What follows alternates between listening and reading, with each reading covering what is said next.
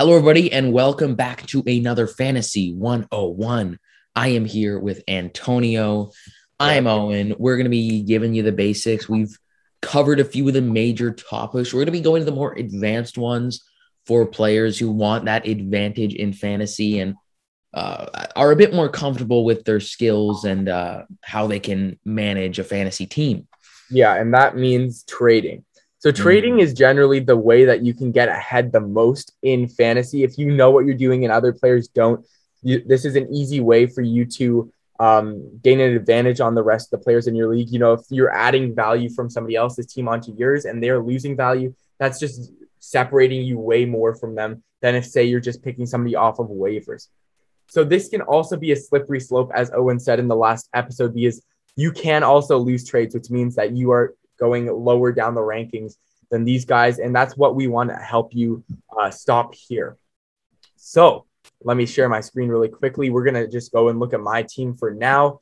The main things to remember when you're trading are there things called buy low and sell high.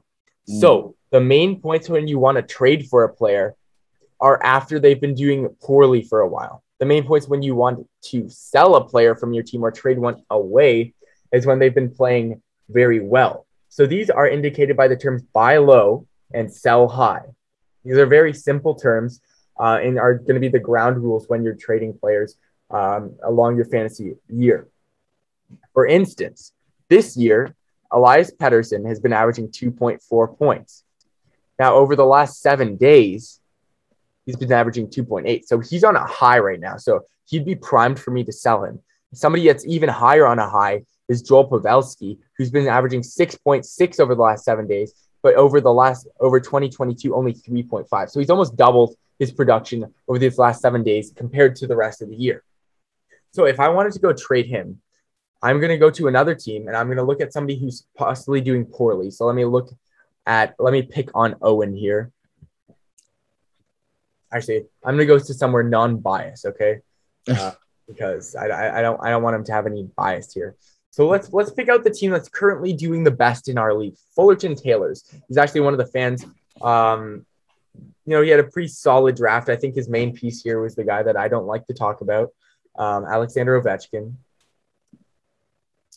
However, if we look at season averages, yes, Ovechkin is his best player. Somebody I like from his team is Drew Doughty. So I'm going to go to his team. And how's Doughty been doing? Over his last 7 days, he's been doing pretty well. So I think I'm going to wait to trade for him, considering he's averaging 5.7 over those last days. Seth Jones would be an even worse trade for me. Let's go to 15 days, actually, because I like the 2 week span. Let's see who's been doing poorly.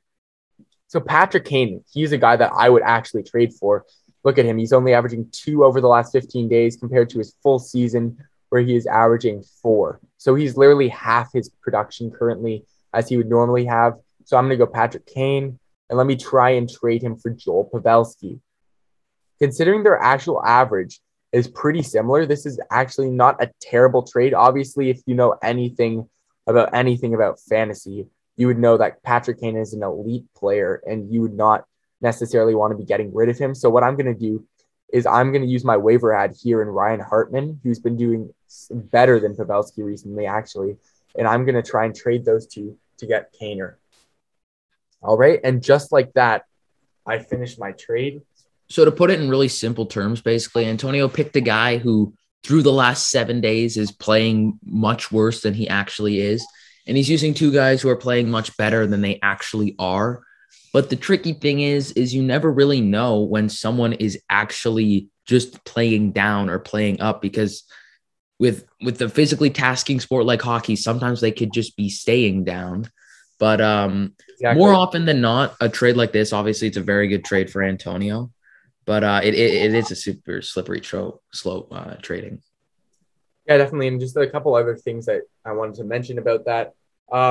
Especially with older players, if you're trading, if they're on a low, I tend to pay less attention to them on a low. Like Kaner, he is getting up there in age, but he's not so much old that I wouldn't trade for him anymore. But say somebody's 36 and they've been having a slow season, I would avoid that because with the age and being physically taxing, you generally could just be slowing down in your career, just dropping off a little bit. Likewise with younger players, if I have somebody who's 22 and he's in his second season and got off to an amazing start and he's looking very consistent, and I've watched a couple of the games he's played in and he's looking good, he's getting assists, he's getting goals, I'm not going to trade that away because that's what's called a breakout season, right? And you don't trade somebody on a breakout season, because that's their value is just exponential. And even if they drop off a little bit, they're probably higher than where you expected them anyway. Anyway, that's going to wrap it up for this one, guys. So I know this one was a little bit of a shorter episode than the other ones we've had, but we wanted to keep these between 5 and 10 minutes. So we're trying to stay consistent with that. And if you want any more help, we do have weekly podcasts coming out, as well as Instagram help at Fantasy Hockey Pucks, as well as our personal rankings.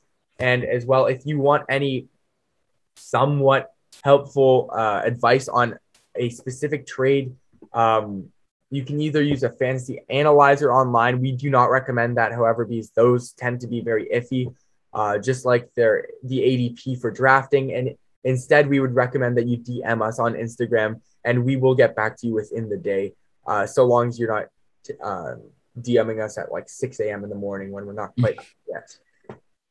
Anyway, that's going to come to the end of this one. I hope you guys enjoyed. We will have one last episode in this series. And again, if you have any other questions about helping you set up or during your fantasy year, we are open to DMs. Anything else, Owen?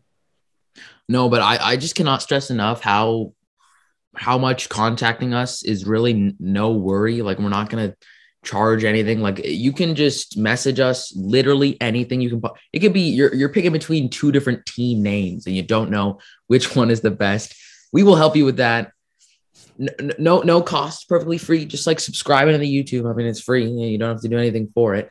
But you reaching out to us, no bad can come from it. If anything, you just hear what we have to say and you don't take the advice, which is fine. All right. So with that, this is going to be Antonio and Owen signing out for the episode. Hope you guys have a good day or night, whatever time it is for you guys, and have a good one.